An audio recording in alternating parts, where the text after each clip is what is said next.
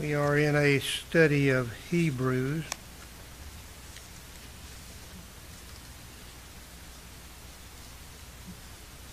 It's an important study for us because it demonstrates to us that our Savior Jesus Christ is working on our behalf to save us from this untoward generation.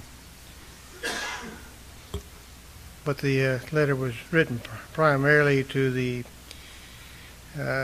Hebrews,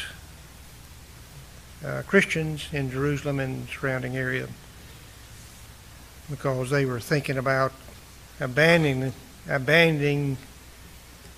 the gospel and going back into Judaism. So it was written to fortify their faith, and by fortifying their faith, it also fortifies our faith. So we'll start in it. I'll mention some of the things I mentioned last time, but we'll start. Let's have a short word of prayer. Heavenly Father, we are grateful for thy amazing grace that was shed upon us through our Lord and Savior Jesus Christ. And we're thankful for this particular letter that shows his care and love for us, and that that it was necessary for him to come as a man, to live as a man, and die perfectly, that through that perfection we might have the hope of eternal life. These things we ask in his name. Amen. I think we mentioned last time that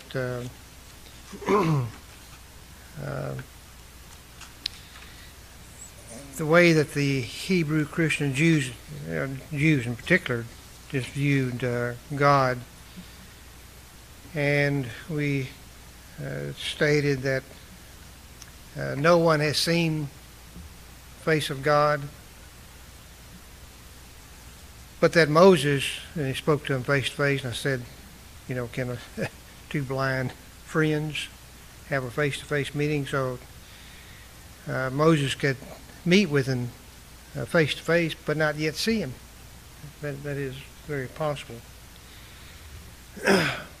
So, in view of that, because of the high regard that the Jews held for God, in the Old Testament, it's Elohim, which is a plural noun, but most of the times where it's used, the verb is singular. Except in the place where it said, let us make man in our own image. The make in our own image, make is a plural verb. So at least there is the possibility, and I think a very good one, that when he uses the word Elohim, he's talking about just deity. It was not as clearly defined in the Old Testament, the three personages of the Godhead, as is made very clear in the New. We find in 1 John, it talks about the Word. In the beginning was the Word. Well, that's Jesus. We can call him Jesus because we have the history there. We know that he was Jesus, so even though it's called the Word in the beginning, we know it was Jesus in the beginning, even though he wasn't called that in the Old Testament. But anyway, again, because of the, if you want to call it the awesome nature of God, the Jews would not call him by his name. They use what we translate into English, just because we try to pronounce it. There's no vowels in that word, I guess. We call it Yahweh or Jehovah. We'll anglicize it and call it Jehovah. But that's how the Jews viewed him. And give you another example of that, if you turn over to Well, we start in John 14:6. And you know that what that says, I am the way, the truth, and the life. Nobody comes unto the Father but by me. I am the way to the Father. But he goes on to read, if you had known me, you would have known my Father also. And from now on you know him and have seen him. Well, poor old Philip, he always gets saddled with this, I guess, the doubting. He said, Lord, show us the Father, and it is sufficient for us. Because they'd never seen the Father, you can't see the Father.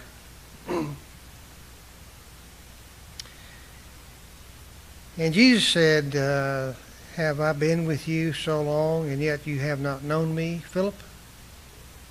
He who has seen me has seen the Father. So how can you say, show us the Father? Do you not believe that I am in the Father, and the Father in me? The words that I speak to you, I do not speak on my own authority, but the Father who dwells in me does the works. Believe me that I am in the Father, and the Father in me, or else believe for the sake of the works themselves.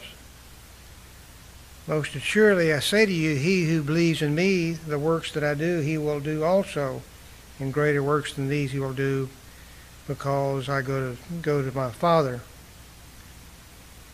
And he goes on to say, if you love me, keep my commandments. So, does God the Father look like Jesus? Well, Jesus came as a man. But God is not physical. God the Father is not physical. He's spirit. So God, who came down as a man in the form of Jesus, God the Father does not have that physical appearance because God is not physical. He's spiritual. So what can Jesus mean when he says, if you've seen me, you've seen the Father?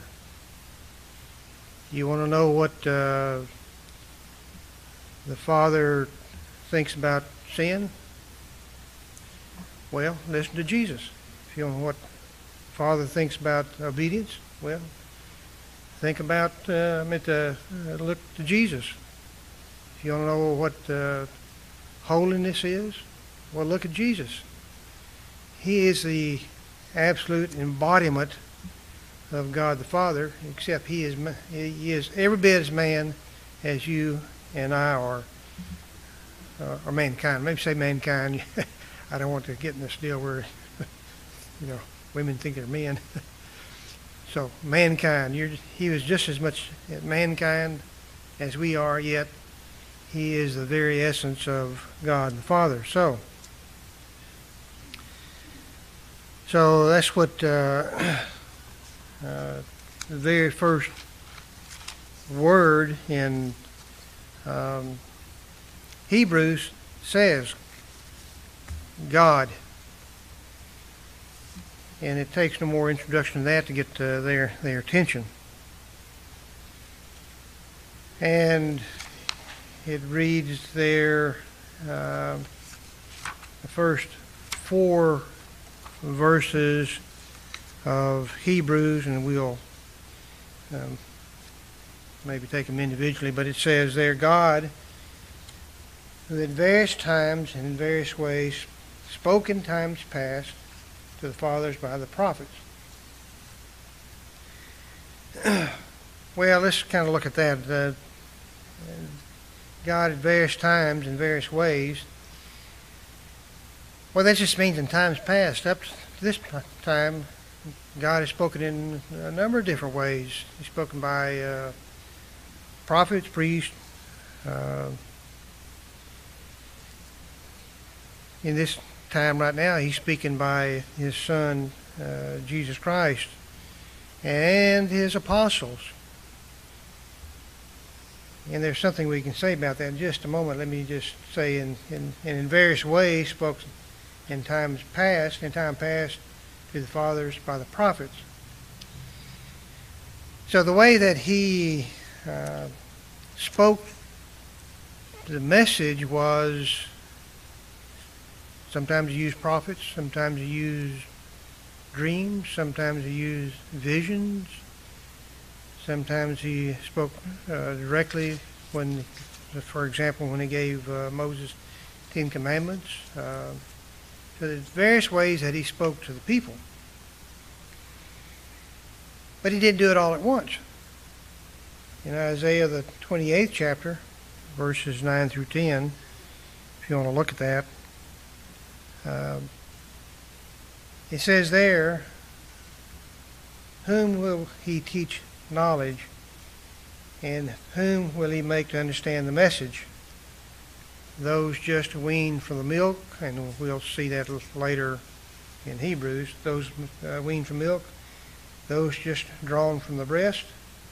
For precept must be upon precept, precept upon precept, line upon line, line upon line, here a little, there a little. So it was not all given at once. There was a gradual revelation of the will of heaven, and it took,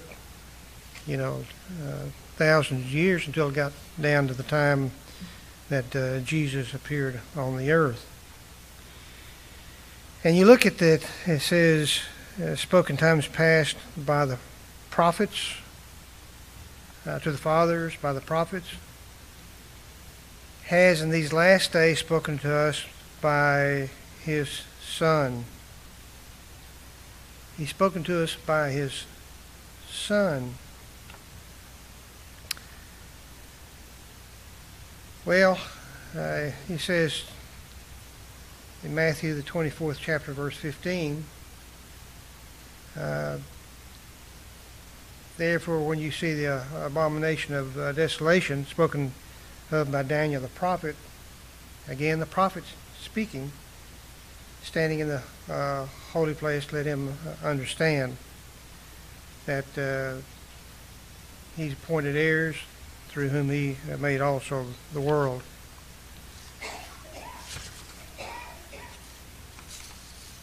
So, God has now spoken to us and to the Hebrew Christians by his Son. And that's the only way that he speaks to the people now.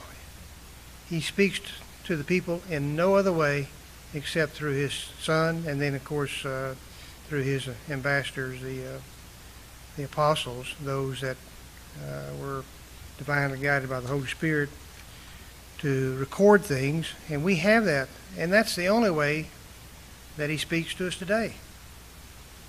So those who may proclaim a latter-day revelation, it's just a lie. The revelation at the time these things were written, that's it.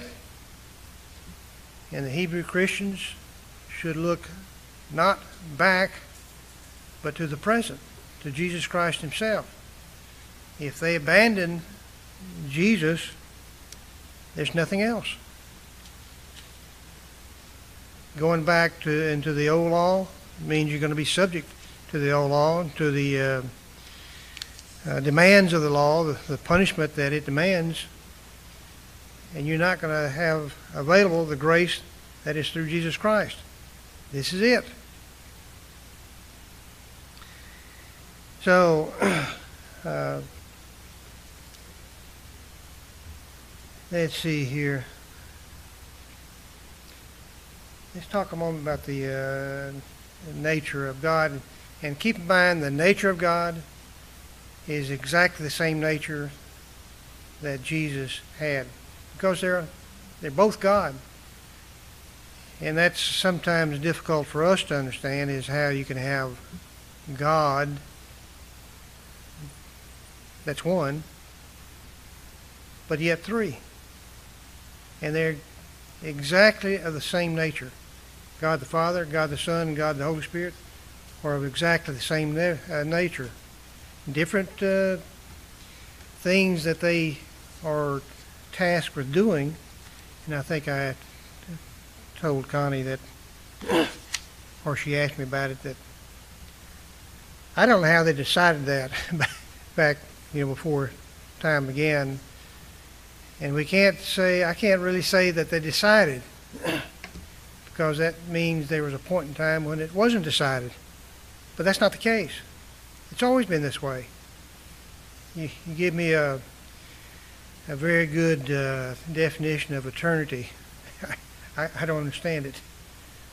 But it was always this way from, I can't even say the beginning of eternity, because eternity had no beginning. So they were always this way. And of course, mankind and the physical universe had a beginning. And so, the very nature of God was that they would provide a way for mankind to achieve once again the holiness that happened before the fall. But anyway, God's a single entity, a deity. Just think of a deity. Yet he is, I guess you can call it personality. Well, I wouldn't say personalities, because personalities indicate they look at things differently, but that's not the case. Different persons. Yes, sir. Triune being. The triangle is a good, it's somewhat of a good example.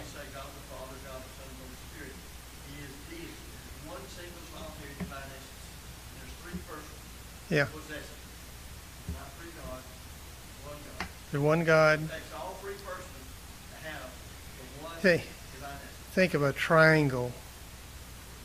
There's three sides to it, and it's an imperfect example, but we have to somehow appeal to our finite mind.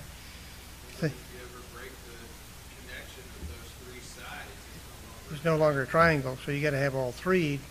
And if you think of the triangle as deity, you got to have all three. That's the reason in Hebrew Elohim is a plural one. Yeah. That's the reason they use in the beginning God. Well, that's the reason they use the singular verb, because it's a multiple thing that's doing one thing. Does that make sense? The problem with us is we think of three individual human beings, three persons, and we try to make Father, Son, and Holy Spirit three individual humanity. That won't work. We're finite trying to understand the infinite, but I think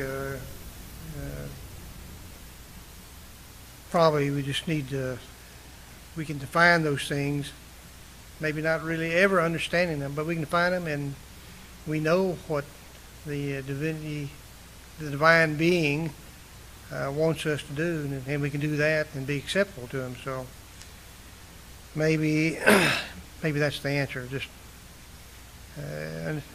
know that we have our limitations as finite beings, and accept what deity wants us to do, and do it, be obedient to his will.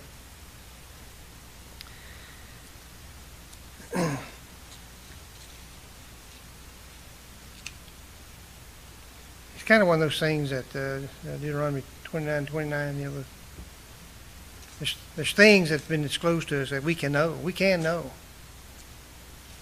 But there's some things have not been disclosed to us. We don't know. God never sets out in a propositional form to prove himself. And there are proofs that demonstrate that there was a creator, and if there is a creator, one must look for that creator, but you're not going to find, you can look at a leaf and determine that there is a pattern to that leaf, and if there is, somebody had to create that pattern. But you can look at that leaf all day long. You'll never come to the plan of salvation. You're not going to do it. It's only by revelation that you're going to know that.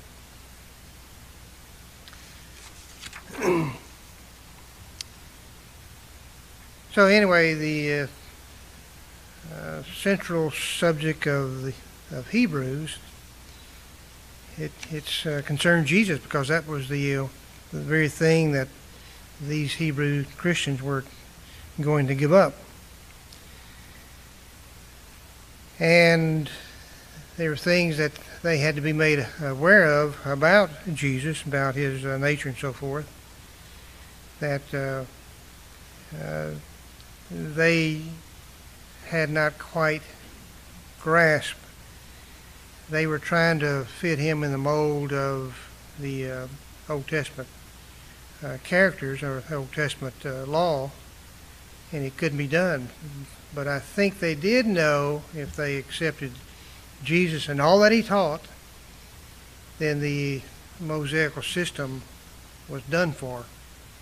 He was going to be gone. In fact, very shortly after this letter was written, it was, if the scholars are right, saying that it was written mid-60s, say the mid-60s, it was a very short time that they were not going to have that Mosaical system to fall back on, because it was going to be gone.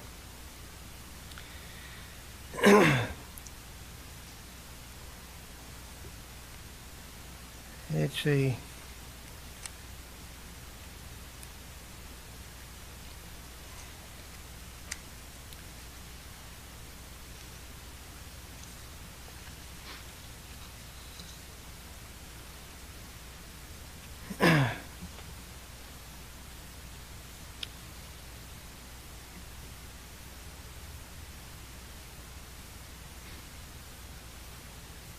Again, I said that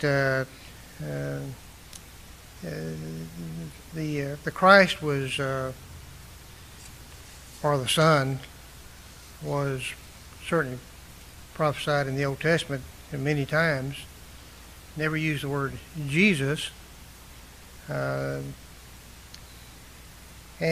exactly what the nature of that kingdom was, the Jews had the idea that it was going to be an earthly kingdom, and that this Christ, or Messiah, was going to live forever on an earthly kingdom, much in the fashion of David, and he was going to rule the world from Jerusalem, and all the Gentiles were going to be subject to the Jews. Well, that was a misconception on the part of the Jews, and it was unwarranted for them to come to that idea. So, but they did understand, these Hebrew Christians did understand that, when they accepted Jesus as their Savior, as the Christ, as the Messiah, that he was the one that to whom that would remove the sins of the world. That spelled the end of the Mosaical system. They understood that. But it was still there. At the time of the writing, the temple was still there, the priest was still there, the sacrifices were still there. The thing that had not been there before was their persecution by the Jews. And they said, I'm sure they rationalized that, well, look, I've accepted Christ as Savior. It was replacing the Mosaical system. But the system's still here. It doesn't seem to be going away. It's just as robust as it ever was. But maybe it's not going away. Maybe this new religion of Christianity, maybe there's nothing to it at all. So maybe we just go back to the old system and then be done with it. But as is said in the first verse here, God is speaking through his Son now. And that is the only way that he's speaking. And there'll be a time when the Mosaical system is going to be done away with.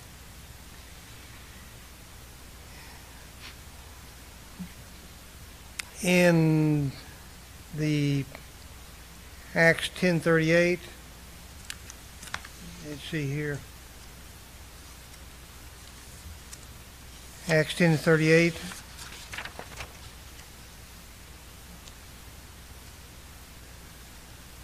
It says there that God anointed Jesus of Nazareth with the Holy Spirit and with power, who went about doing good and healing all who were oppressed by the devil, for God was with him.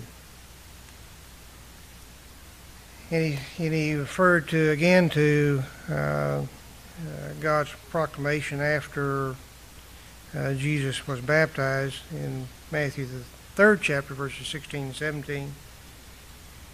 When he had been baptized, that's Jesus, when he had been baptized, Jesus came up immediately from the water, and behold, the heavens were opened to him, and he saw the Spirit of God descending like a dove and lighting upon him, and suddenly a voice came from heaven saying, "This is my beloved Son, in whom I am well pleased." So here is the Son of God. He's been appointed by God for the salvation of people. It was necessary for him to come as a man in order that he might show man that perfection was in obedience to the Father, which he did obey. And since he was tempted in all respects as we are, yet without sin, then that qualified him to be that supreme sacrifice on behalf of everyone who rendered obedience to him. And so he was the one to whom these Jews should be looking and being obedient to and not abandoning. But yet they were. In Isaiah the 9th chapter, as I said, there are prophecies as to that a son is going to be born. So it says, "For unto us a child is born, unto us a son is given, and the government will be upon his shoulders, and his name will be called Wonderful Counselor, Mighty God, Everlasting Father, Prince of Peace." And when Jesus came to the region of Caesarea Philippi, he asked the people, or the disciples there, saying, "Who do people say that I am, the Son of Man, am?" They said, some say John the Baptist, Elijah, Jeremiah, one of the prophets. But he said to them, "Who do you say that I am?" And of course Simon Peter answered and said, "You are the Christ, the Son of the living God." And Jesus answered him, said, "Blessed are you, Simon Bar-Jonah, for flesh and blood has not revealed it to you, but my Father who is in heaven." And he goes on to say that upon you, Peter, this confession that you made, I will build my church, and the gates of hell shall not prevail against it. So this is what the Jews were trying to abandon. And he was called the Messiah, the anointed one. I think in the Old Testament, Emmanuel, God's with us. We found the Messiah, which is Andrew, the brother of Simon, declared that to be the case.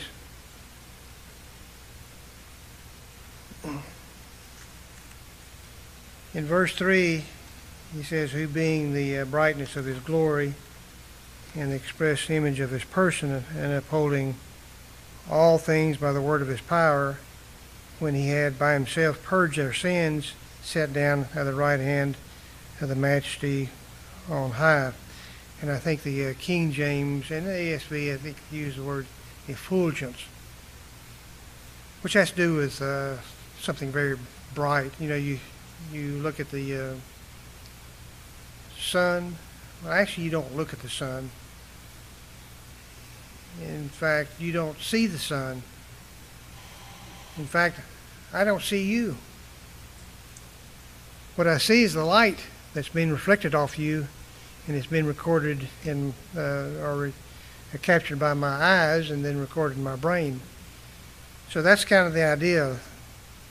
Jesus is the effulgence or the brightness of the glory of God. You've seen the Father, seen Him, you've seen the Father. And the express image of His person. Now keep in mind that this image is not the same thing as a physical image. It's the image of His Spirit. Everything that is God, so is Jesus. And He upholds all things by the word of His power. And of course we can refer to John 1 where it says, in the beginning was the Word, and the Word was with God, and the Word was God, and all things are made through Him. But in the beginning, they're all three there together. And they're perfectly joined in their essence. And this all things made through Him, we should not have the idea that that Jesus went down to Home Depot and got lumber and stuff like that and then made the world. He made it out of nothing next to nihilo. There was nothing, and He made it. And that's the word of His power, and it sustains it. If it was not for the Word of God, the things as we know it would not exist. And when He purged our sins, now that doesn't mean that, say for someone who has sinned but refuses to repent of those sins, that Jesus has purged those sins. But He is the reason that sins can be purged, can be done away with. Because as God coming down in the form of man and living as a man perfectly, it qualified Him to purge our sins. And once He's done that, once He ascended back into heaven, He sat down at the right hand of the Majesty on high. The Majesty, of course, would be God the Father. And anytime you sit down on the right hand of anyone, that signifies equal power. You occupy elevated and supreme position with respect to the one by whom you are sitting. That indicates, right hand indicates power. So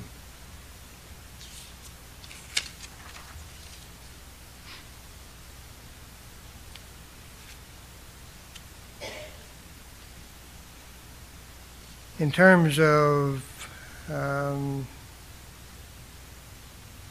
elevating, exalting Christ, in Philippians, the 2nd chapter, verses 9 through 11, it says there that God has highly exalted Him and given Him the name which is above every name, that at the name of Jesus every knee should bow. And we're talking about the right hand of God, the power of those in heaven and those on earth and of those under the earth, which covers about every place. And that every tongue should confess that Jesus Christ is Lord, the glory of God the Father. And also in John, 1 John 1, verse 7, if we will walk in the light and see in the light, we have fellowship with one another, in the blood of Jesus Christ, His Son, cleanses us from all sins. So again, keep in mind, this is what the Hebrew Christians were trying to abandon. they were trying to abandon that.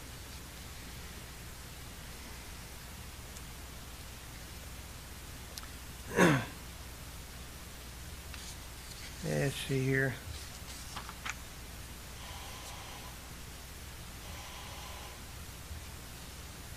Well, we'll start here next time.